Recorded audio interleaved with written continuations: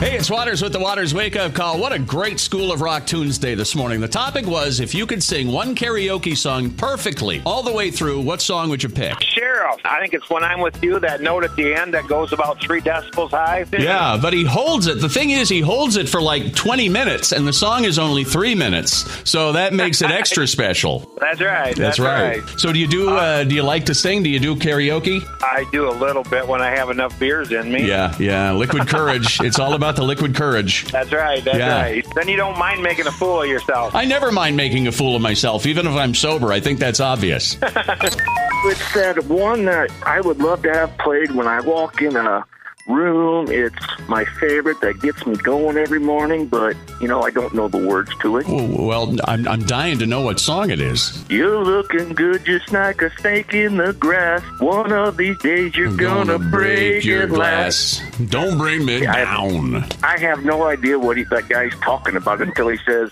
don't bring me down. Yeah, and then there's the whole Groose part. It's Groose. Groose! And it's not Bruce, it's Scrooge. Right.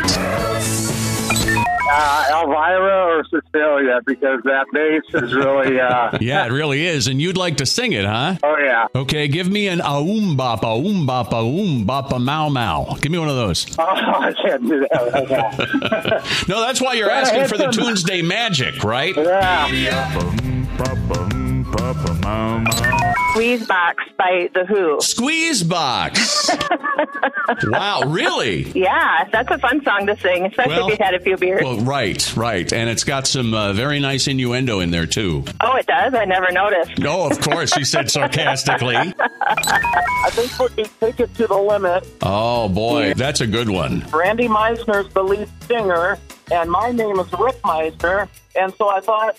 maybe I'd get some stardom here in Northeast Iowa. Hey, I think with a last name like Meisner, you can't go wrong. And I'll tell you, if you could hit that high note, oh boy, you would have several people running up to you and trying to sign you. Yes, they could throw money in the hat if they wanted. There you go. Well, you get a lot of money in the hat. So yeah, Randy Meisner singing "Take It to the Limit." That's great. Well, wonderful. I appreciate your show, and you have a wide variety of topics that people... can call in on, so just keep up the good work. Barry Gibb, Staying Alive. So you doing Barry Gibb. I think you do a good job doing Barry Gibb, hitting those kind of those high vocals that they hit. I try to do it, but I can't quite get there. Okay, well, let's hear you try.